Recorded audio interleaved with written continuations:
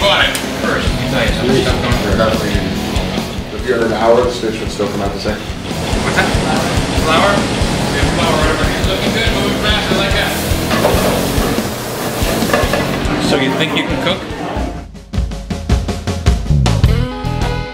No idea what I'm getting into right now. I was promised alcohol and food, so I agreed to do it. Unfortunately, what might happen, and I might have to throw in the towel right off the bat, is I'm probably going to be expected to cook. I'm going to get the "I told you this was fun" crap every night, so this is not looking good for me. I want to eat, I don't want to cook. If she wants to cook, that's cool. But if I have to cook, if I for some... So maybe you should just help me cook in the competition. Maybe that will be good. That's not funny either. Because then you're going to be telling me to do things that are just stupid. You just said that on camera. I don't know of any strengths. Thinking that I'm probably the underdog. I could be good at not giving a Can I swear? How many times have I made something that people didn't like? Well, who's going to tell you to your face? I will.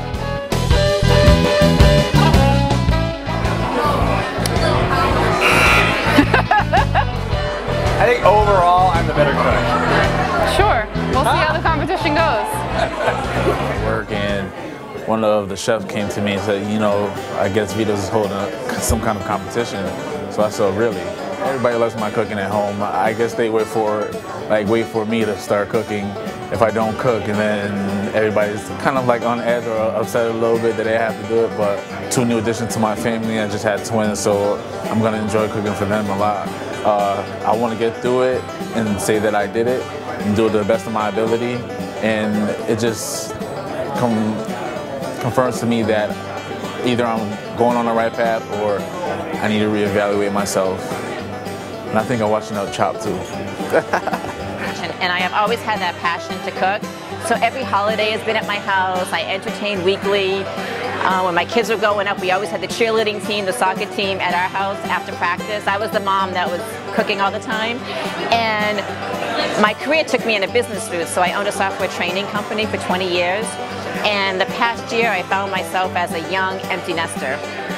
And I decided, you know what, it's time to do something that I want to do. I'm hoping to have my own cooking show someday soon. I published a cookbook, which I'm very excited about, Cindy's Kitchen Cookbook. It's an Italian cookbook, which is my background. I'm Italian. And I was ready to take that next step. So just thrown both feet in the fire, and I've been really working on my cooking career. I would say, watch out, Cindy's on fire. There's no egos in the competition at all. I'm sure that has nothing to do with it. I know personally I don't have an ego. I know that, so. Oh no. Ego is everything when you're a chef, actually. And if you think you can do it, you know, pretty much you can. And there's going to be a lot of overpowering egos, I'm sure. And that's what people use in intimidation. Well, I prepared today a classic Italian dish, cioppino, and I added the ingredient mussels. I have salmon, shrimp, I had some chicken in there, there's garlic, and I also added beer in the broth, as well as deglazing the pan with the apples and bacon on top. All the flavors are incorporated nicely. Great, it was so much fun in the kitchen today. Great use of secondary ingredients. I mean, you didn't take too much away from the mussels. There's a lot on the plate. And it's a full dish, but not finding any apple though, I will be honest with you. I'm not tasting much of the apples by any means. You know, I really wasn't paying attention to them. Like, they were kind of in my way on the stove, because I like to hog the stove, but I wasn't sure what the burn is, but I was just moving pans around and just throwing the food in the pan and just cooking the best I could. I think it's excellent, and I like the fact that you did not put the hot peppers in there. I just put everything that I could find, you know, into my cioppino. And I hope it works. Excellent job with your entree. Thank you. Nice touch. Oh, I definitely can cook. What I prepared was some scallops with the mussels.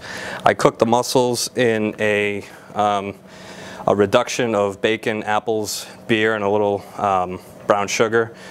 And then I basically put a little bit of hot pepper and some brown sugar on the scallops. I washed my hands.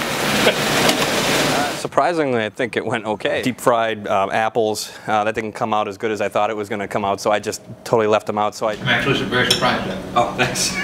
I'm surprised that I was able to do that in a setting that we have right now, without under the time limits and not knowing what the ingredients are. You know, the flavors actually mixed well. I was surprised on their feedback. I didn't even taste my dish really. I had no idea what it tasted like. The apples are you know, really caramelized. Red peppers. Yeah. Great, man. It's really good. It's got a great flavor profile. Your bacon's incredibly undercooked. Is it? The only downfall is you got some chewy bacon. I think the only thing that was difficult was just trying not to get injured with all the moving and all the hot pans back there. So I was just trying to move slow for that reason, and maybe it just kind of kept me calm. Prepared a classic Italian mussel dish. Incorporated the beer. I steeped it in it. I made a crostinis. I knew there was going to be the apples and bacon were going to be lost inside of the beer because it's so pungent. So I made crostinis out of it. Really, the ingredients actually. It was the competition of everything, like the feel of just being in the kitchen. You did an excellent job with cooking the mussels in the broth that you made, and the flavor is excellent. Right in the shell. I think it went well. Just looking at it, love the color. It's the best. It's the best beer hands down. It's the most beer infused dish so far. The gorgonzola and the smoky flavor of the bacon. Very nice. Very, very, very nice. And I agree with what Rob said about the mussels. The taste is really very good. I just think everybody should continue doing what they're doing. Competition-wise, probably getting there, cook for their families, open up their own spots. Overall, that was a spectacular round. Please hire me if...